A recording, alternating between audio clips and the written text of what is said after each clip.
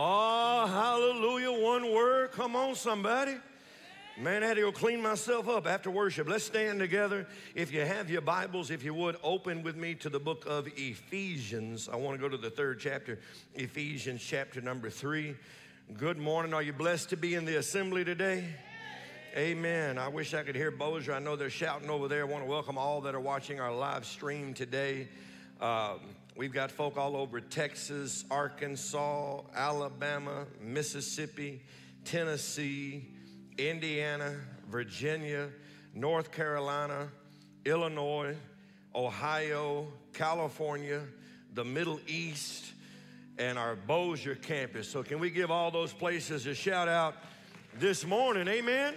Blessed to be where you are today. We're in part 3 if you're taking notes of paying attention. If you haven't been paying attention, we're in part 3, all right? We're going to begin today in Ephesians chapter number 3. We're going to read verses 20 and 21. Ephesians chapter 3, verses 20 and 21. If you're there, just say amen. Now unto him that is able, we just got through singing about how he is able. Now unto him that is able to do exceeding abundantly above all that we ask or think, according to the power that worketh in us, unto him be glory in the church by Christ Jesus throughout all ages. We know that's true because this was penned 2,000 plus years ago, and here we still are glorifying Jesus in the church. Amen. World without end. That meant it would go all the way from where it started at the Sea of Galilee to Shreveport and Bozier, Louisiana. Amen. World without end. And then somebody on the back row said, amen. Let's pray. Father, we thank you for your word. We thank you for the ministry of your Holy Spirit.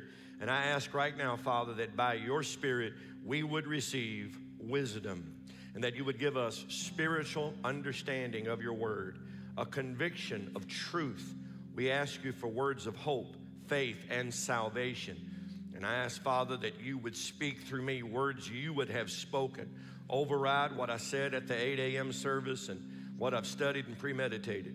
May your Holy Spirit speak by me in this moment, and may your word be on my tongue. And I ask, according to Psalm 45:1, that you would make my tongue the pen of a ready writer, that I could write on the hearts and minds of these, your people, your anointed word that removes our burdens and destroys our yokes forever, as we boldly declare that Satan is defeated, we are redeemed, and Jesus is Lord. In Jesus' name, amen. Greet 2 or 3 people around you. Make them feel welcome this morning, all right? We can't have nobody leaving until nobody spoke to me at church today.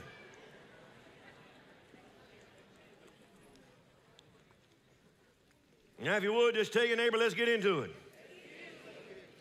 We're in part 3 of paying attention, and if you weren't paying attention, there's 5 things that we've covered in the last couple of weeks that cost us based on where we're placing our attention. And I want you to write those 5 things down. We covered them in part 1, so this is just a little brief review. Too much new material to get into today to do much of a review. So here's the 5 things that I believe, based on God's word and just life, that we pay based on where we put our attention, what we set our minds on. Number 1, we pay time. Time. Where I'm placing my attention, I'm eating up time. Number 2, I am paying with money. Where I put my attention is costly when it comes to our finances. Number 3, I pay attention with my health. My health is affected by what I give attention. That's my physical health, mental health, spiritual health, emotional health. Number 4, where we place our attention will cost us in our relationships. Our relationships pay for where we put our attention. And last but not least, number 5, we pay in our potential. And I'm concerned that so much potential is being lost in today's society based on where we're putting our attention. And social media is certainly a culprit of that. We spend hours a day scrolling other folks' lives, missing what God has for ours. Can you say amen? So today we're gonna deal with some things that I hope will be a blessing to you. I want to back up here to verse number 20 of Ephesians 3, where we read before the prayer. It says, now unto him that is able to do exceeding abundantly above all that we ask or think. If you're one that writes in your Bibles, emphasize the words ask and think, above all that we ask or think. So God is saying here that our thoughts are the platform of his performance, that he will do exceeding abundantly above what I ask or think. And notice, because this proves something we've been dealing with quite a bit lately, not just in our Sunday services, but in our Wednesday services. And by the way, Wednesday is just a repeat of Sunday. I mean, not a repeat, but it's the same thing. We worship and get in the Word, all right? So if you want to make our Wednesday service, it's Bible study, but just like you would experience on Sunday, Wednesday's the same thing, except we go over because there's no second and third service. Amen. So notice the words ask or think. That's my confession, ask. That's my meditation, think. God says, I will do exceeding abundantly above what you ask or think. What you ask or think. And my asking or my confession is going to always be the result of what I'm thinking. Scripture backs this up. Romans 10:10 says, with the heart man believes, but with the mouth confession is made. So there's this relationship, this marriage between my mind and my mouth. That's all over Scripture. Jesus in Matthew 12, beginning in verse 35, said out of the abundance of the heart, that's where the mouth speaks. And there is this pattern in life that what I meditate on tends to lead to what I speak, and what I speak becomes what I do. So the order is I think, I speak, and I act. I think, I speak, and I act. If you want to change the way you act, you've got to change the way you think. Can you say amen? Now let's back up, if you would, to Proverbs, or go over to Proverbs, the 23rd chapter. Proverbs chapter number 23. And I've quoted this verse, but I want you to see it. Proverbs 23, and we'll look at it down in verse number 7. It does matter what gets my attention. There are too many that don't believe it matters. I've had people argue with me through the years that, well, you know, just because I say something don't mean anything. It means everything. There is a relationship between your heart and your mouth, and what I'm saying is the result of what I'm thinking, and inevitably what I do is going to be the result of what I've said and what I have thought. And so we'll explain that here in just a few minutes. But I want to add weight to what's getting my attention. What am I sitting around thinking about? And we're really going to deal with this, Lord willing, in volume 4 of these series when we get into pulling down strongholds. Now, Lord willing, next week we're going to talk about addressing the issues, and we'll deal with expectations and insecurities and just, again, these battles we face in the mind. But we'll end this series of teachings, Lord willing, with volume 4 called Pulling Down Strongholds. And all a stronghold is a perception or a thought that I have in my mind that I seek to defend. I want to support it. I want to pull things out of my life experience that support this perception that I have. But every thought we have is not necessarily right. And every thought doesn't need to be supported. And I'll give you an example of this, which would be prejudice or racism. And if you grew up with a prejudice or a racist mindset, that you judge somebody by the color of their skin, where you go ahead and complete somebody just because of what they look like or the color of their skin, if you do that, then that becomes a stronghold. And that stronghold is looking for support. That stronghold is looking for, hey, let me find something to prove that it's real, that black people are a certain way or white people are a certain way. And so you might ignore everything that's going on in your life and around you because that doesn't support this perception that you've had. You're only looking for something that supports that ideology that you have. So you might see 100 things that would disprove that, but you only hold on to the one thing that helps make that case. Anybody understand what I'm saying to you? That's a stronghold. And you can have strongholds in life and in community. You can have strongholds in relationships. You can have strongholds about preachers. You can have strongholds about churches. They drive us to Tim. You can have all kinds of strongholds. You can have strongholds about people that work at car dealerships. Tim, I wasn't talking about you, man. You might have a stronghold about referees. Oh, let me get in here close to you. I'm all in your business, man. You better give me something. You know that's right, right? Love you, man. It's rough being a referee, ain't it? And you know, whew, and you're going tomorrow night. We're praying for you, man. There's 3 teams on that court. The 2 teams playing and the ones that got the stripes. All right, then. But if you already have a preconceived idea that refs get the calls wrong and they're biased against you, then you only look at the calls that didn't go your way and you ignored all the right calls. Am I saying it right, Tim? He said I'm saying it right. That's a stronghold. And I'm jumping way ahead, but that's what we're going to deal with in volume 4, is strongholds.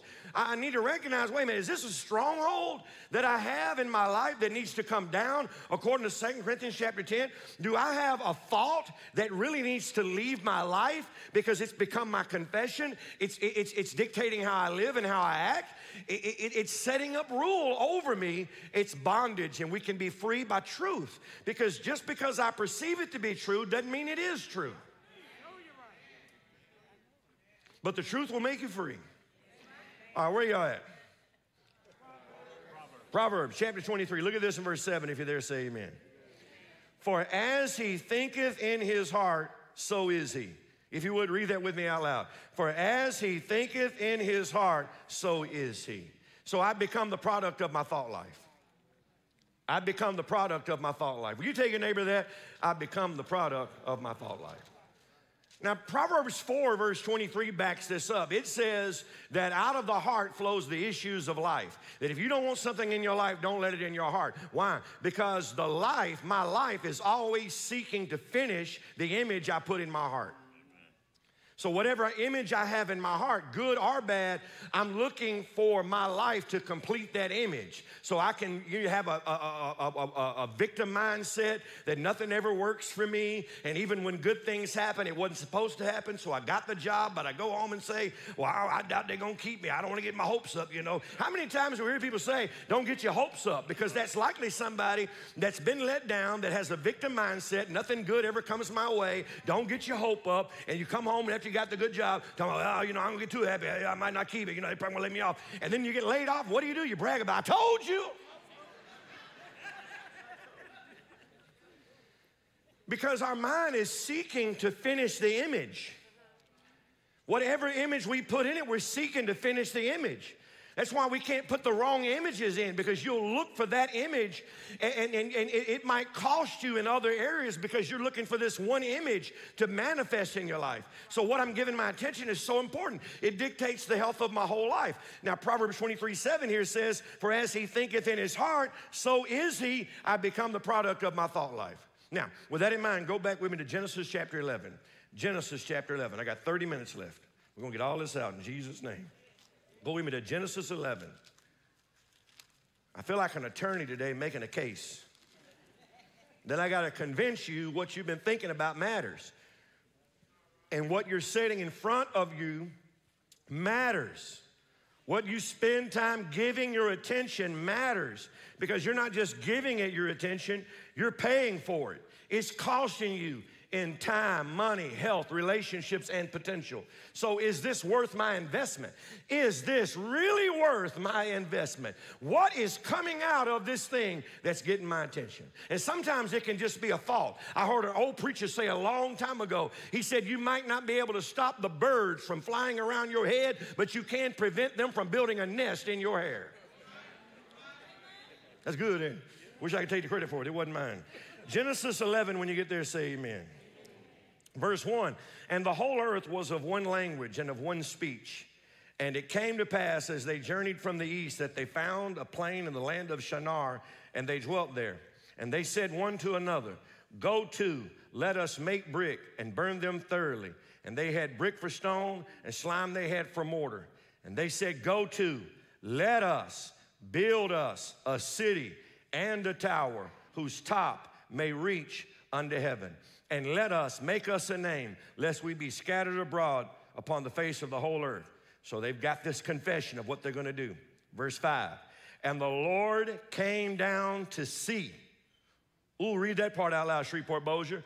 And the Lord came down to see. One more time. And the Lord came down to see. He came down to see the city and the tower which the children of men builded. It looks like at this point it's been built.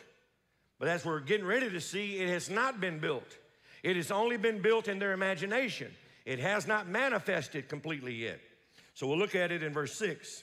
And the Lord said, behold, the people is one, and they all have one language. And this they what? Begin to do. Oh, read that out loud. And this they began to do. So they had not done it. So how did the Lord come down and see what hadn't been done yet? He saw it in their heart. He saw it in their mind.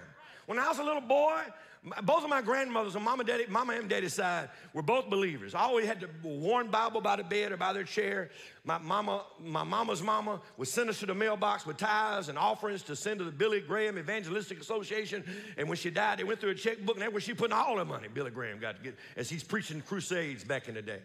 My grandmother on my daddy's side lived in Murfreesboro, Arkansas. I always had a worn Bible right there. And when she died, I went to a funeral, and little boy went to the funeral. And when I came home from the funeral, I'll never forget this. I said, I got to start living right because grandma's in heaven, and she's watching me. I remember thinking that, man, I got to get my act together. And every time I go to do wrong, you know, like do my sister wrong, I think, man, grandma's watching. I got to get this right. I didn't have a fear of God, but I had a fear of grandmother, and I knew she was there. And it kind of bothered me a long time, man. I just felt like grandma was everywhere. I go to my room to go to sleep, I'm like, grandma, you watching? I mean, I always thought grandma was watching. And I knew she loved the Lord, and I was like, she's in heaven for sure. She can see everything.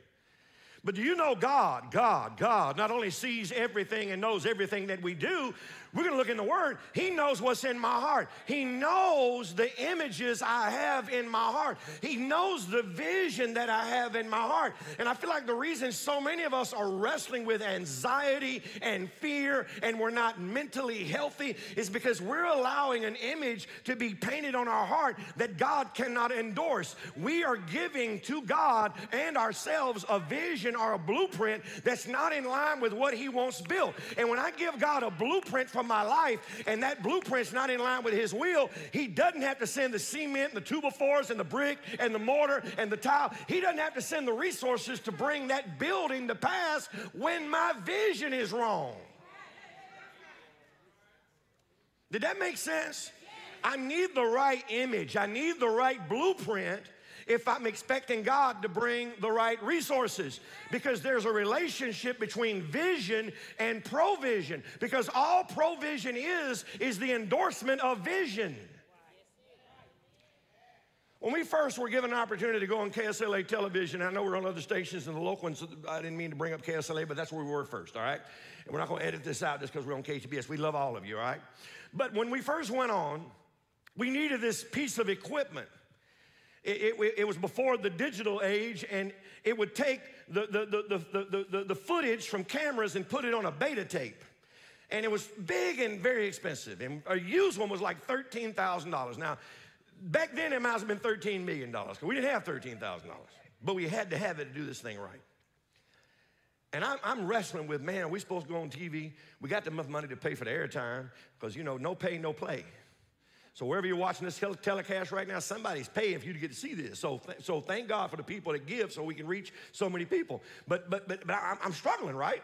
And I remember walking around my living room like, Lord, you know, without this piece of equipment, we can't go any further. And I get a phone call from a very dear friend of mine named Brother Steve. And he calls me up and he said, the Lord put you on my heart, Brother Jane. He said, how's the television ministry going? I said, Brother Steve, right now we're doing it. He said, well, what do you need? And I'm like, oh, how do you hearing my prayers? What's going on? What do you mean, what do I need? I said, well, we need right now $13,000 to buy this piece. No, I didn't tell him. I said, we need a piece of equipment. He said, how much is it? I said, $13,000. He said, I'll bring it to you tomorrow. So, vision, provision. Say it out loud. Vision, provision. When we get a vision that's in line where God wants you to go for your life, for your family, for your home, for your business, for ministry, when you get a vision in your heart that God says, oh, I'm for that, now you got the right image. Let me back that up with some provision. When we first had a chance to go on international television, I think it was World Harvest Television, where we could reach the whole world through cable satellite TV. And the price tag, I'm like, oh man, Lord, can I believe you for this? And we had a dear member named Dr. Harris. She's in heaven now. And I told the church we had an opportunity to go on international television. And it came with a price tag. She showed up the next day, didn't say take up an offering, didn't say who can give. She showed up the next day and she said, I'm committing myself to 1 year of that broadcast. One person paid for the whole year. I'm like, well, I got to sign the contract. God must want us to do it. Vision, provision. Does it always fall just that simple? I wish it did, Lord. That made it easy. But God has shown me time and time again that when he's for a vision, he brings provision. But yet we walk around oppressed, depressed, in a mess, and can't rest, trying to pass yet another test and all that other mess. What's going on? Perhaps the reason we don't have wholeness in our life is because our mind is set on the wrong thing, and God can't give me peace. Isaiah 26 says that the mind that is stayed on him is a mind of perfect peace. I need to recognize that I'll never have peace with you if I don't have peace within, and I'll never have peace within until I have peace with him. But you know what we do? I'll blame you that I don't have peace. But the reason I don't have peace with you is because I don't have peace with me. So I'm walking out my own image toward you. And the reason I don't have peace in here is because I don't have peace with him. I've let something get my attention, and I've developed an image or a thought or a perception that's not in line with his word that he can't endorse, and I'm struggling because my mind's not right. I got to get my mind right. It does matter what's in your heart. Keep reading. What verse are we in? All right, watch this. So the Lord came down to see. Verse 5. Verse 6. And the Lord said, behold, the people is one, and they have all one language. Ooh, you got to watch this next statement. And this they began to do. Read it out loud, Shreveport Bossier.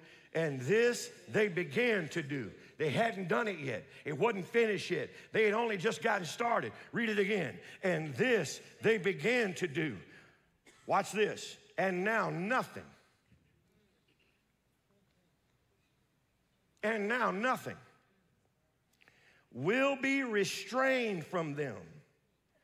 Read the rest. Which they have imagined to do. They've got the image down. Now nothing will stop them because the image is real. God came down to see what they had imagined. Go as quick as you can to 1 Chronicles 28.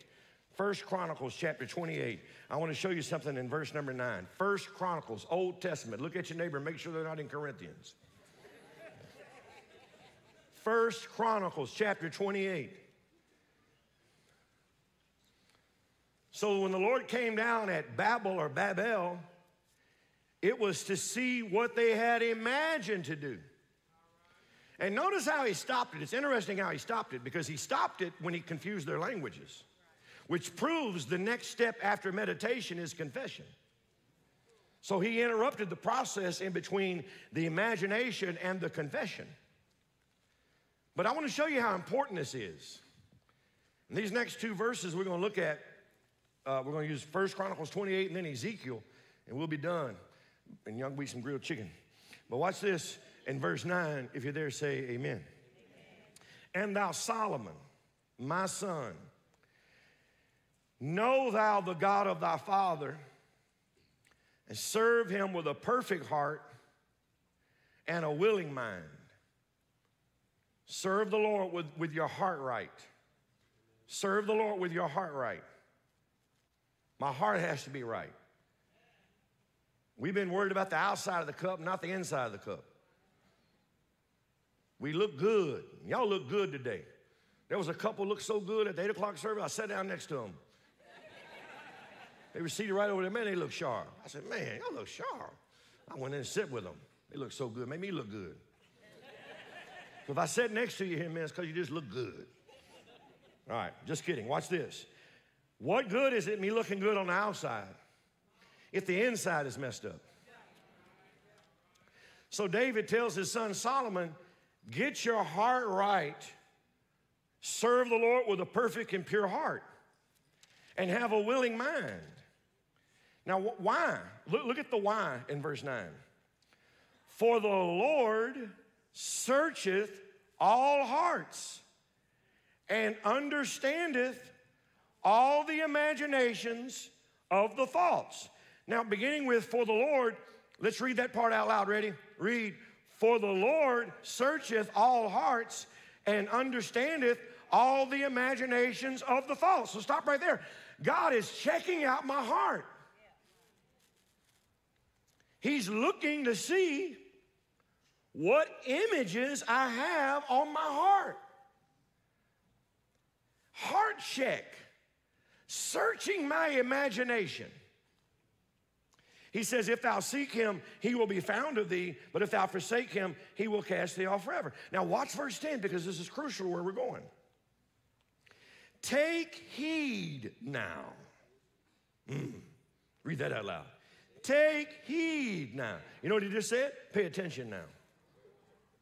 The word heed means attention. Take attention. Pay attention. Take heed. Pay heed. Take heed. Give attention now. Why? For the Lord hath chosen thee to build. Now, I know it says a house for the sanctuary, be strong and do it. But let's just stop. Let's baby steps. For the Lord hath chosen thee to build. Let's read that out loud. For the Lord hath chosen thee to build. So, Alex, the Lord wants to build something in you.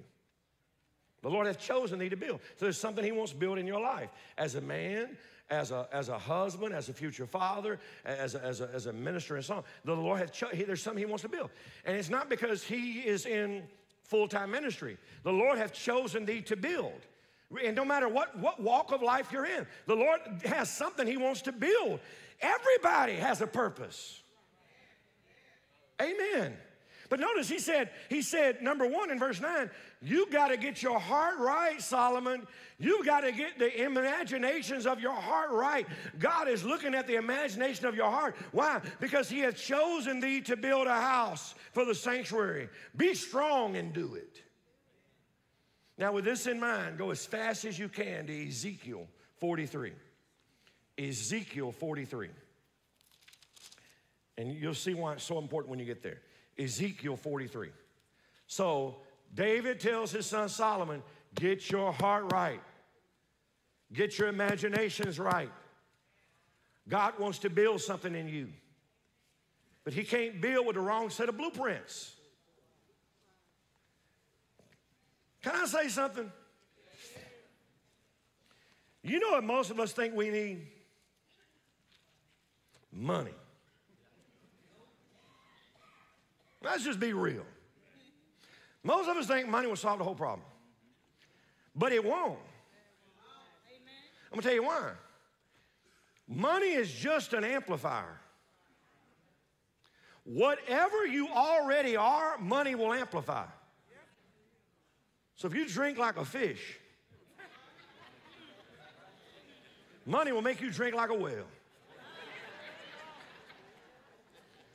And the only reason you ain't killed yourself drinking yet is because your friends don't have that much.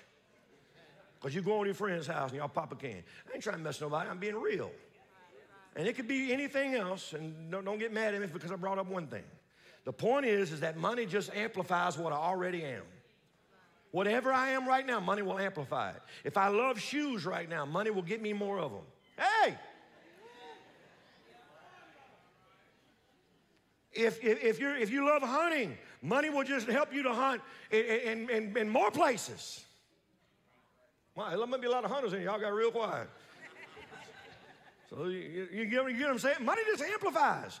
So money in and of itself is neither good nor bad. It just amplifies. But what if what is currently in my life is not something God wants amplified? It's not anything he wants to develop. Then he's got to hold off the provision and the resources until my heart gets right, and then funnel the resources to me because I have the right blueprint. We're taking to God the wrong blueprint and then asking him to build the house.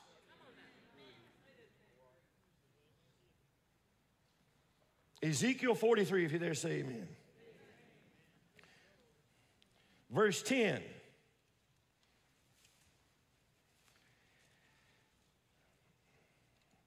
Oh, this is good. This is one of my favorite verses. I love this verse. Watch this, verse 10. Son of man, talking to Ezekiel, thou son of man, show the house to the house of Israel. Show the house to the house of Israel. Read that out loud. Show the house to the house of Israel. I want the house of Israel to see the house that I drew. What God is doing here is he's asking Ezekiel to confront Israel with what they had built and to judge what they had built by what he had drawn.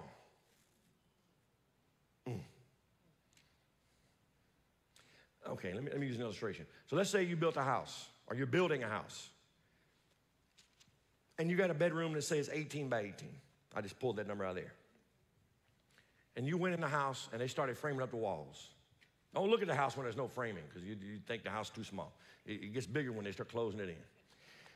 And we built this church. I was like, oh, it's too small. Well, actually it was. But anyway, when they put the walls up, it gets bigger. So you look at the room and you say, this room is small. This room can't be an 18 by 18. So you get your tape measure out. And it's 16 by 16. You with me? Yeah. So then you go get the blueprints. And you look at the blueprint. And you say, no, the blueprint says 18 by 18. And then what they built was a 16 by 16. Guess what you're going to do? You're going to call the contractor. And you say, you built this room too small. This is an 18 by 18 room that you built 16 by 16. You understand what I'm saying to you? Well, we're supposed to build based on the blueprint. God said, Ezekiel, I need you to take the blueprint that I gave you for the house of Israel to build and let them see what I designed compared to what they built. Let's finish the verse and you'll see it. Verse 10. He says, son of man, show the house to the house of Israel that they may be ashamed of their iniquities and let them measure the pattern. Oh, read that part out loud. And let them measure the pattern. What's the pattern? The blueprint, the drawing. Show them what they built compared to what I designed. And they got to figure out, why didn't we build what he designed? Got distracted, built my own thing, got out of focus, ignored the Lord, didn't get in his word, got on social media and built my house based on that instead of the word. Oh, you hear what I'm saying to you? There are a lot of people today that aren't living out the purpose that God has for their life. Why? They got a different set of drawings. They got distracted. They got away from the original blueprint. We've got to get back to his word so that we can build the right imagery, so that we can have the right hope and the right mindset. Because when the mind is not right, the house will not be right.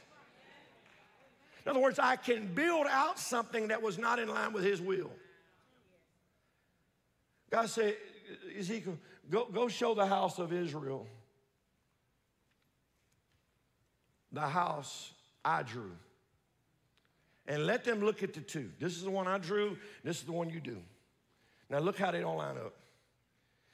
Get your house in line. Isn't that what Jesus said when he talked about the two men, the wise and the foolish? He said the wise man heard the word, did the word, and he built his house on a rock. Rain came, wind blew, house stayed still because he heard and did the word. Other guy heard but didn't do the word, built his house on sand. Rain came, wind blew, house fell down. Why? One did the book, the other didn't do the book. It's the message from the Old Testament to the New. Are we building a life? Are we building a home? Are we building out based on his word? Because when we don't, that's when things fall. That's when things don't work. That's when we don't have peace. That's when we're cutting each other's throat because we've built something that was never in line with God's word. We built on our image. There is a way that seems right to a man, but the end thereof is death. My challenge to you today is to say, okay, Lord, what did you call me to build?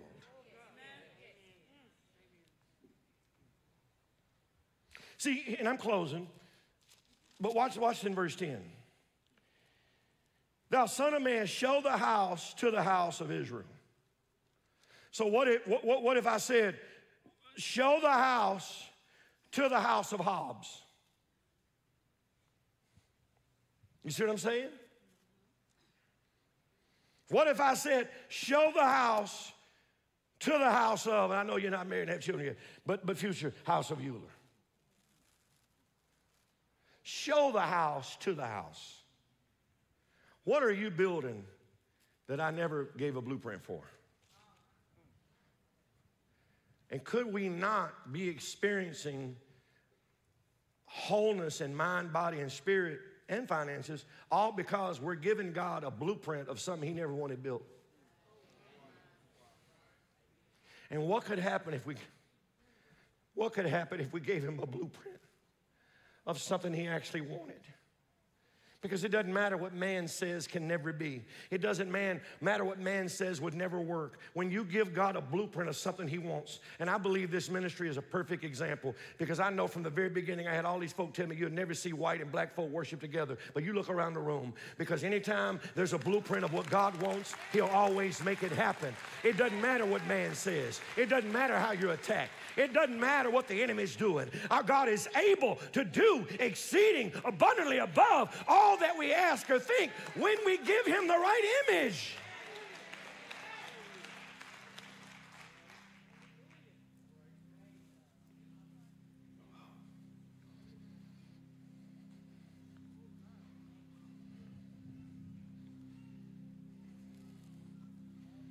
Am I missing peace? Because I got the wrong image painted?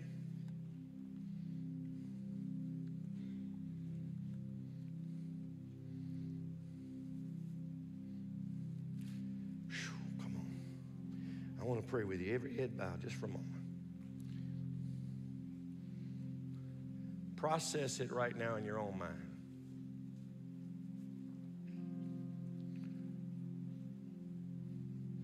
What are you paying attention?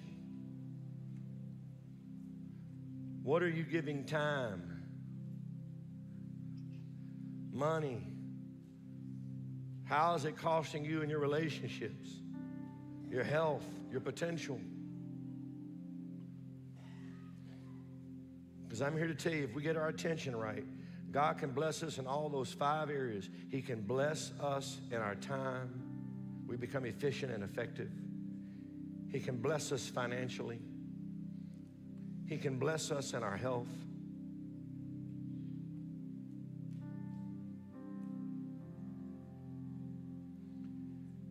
If you think there's something to be afraid of, if you're anxious about something, if that's your perception, it doesn't matter if it's not real. It only matters if it's real to you. And when we go into this fight or flight mode in our minds, our brain communicates to our bodies, we're in a fight. And then we start holding up our blood and near our vital organs, and even our blood pressure changes. Because our mind says, in a fight, we got to protect what's vital. But you're not in a fight, but your mind thinks you're in one. And our health is affected. Our blood pressure is affected. Our minds are affected. Fatigue sets in because we stay in this fight or flight mindset. Then we get sick.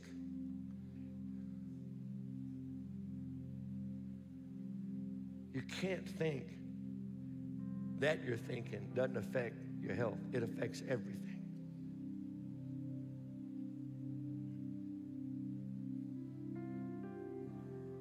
We get into a fight or flight mindset with people in our life, in our relationships.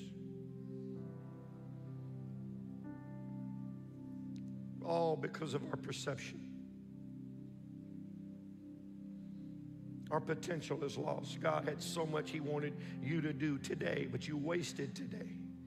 This week, but it was wasted. This might wait years go by. Potential wasted.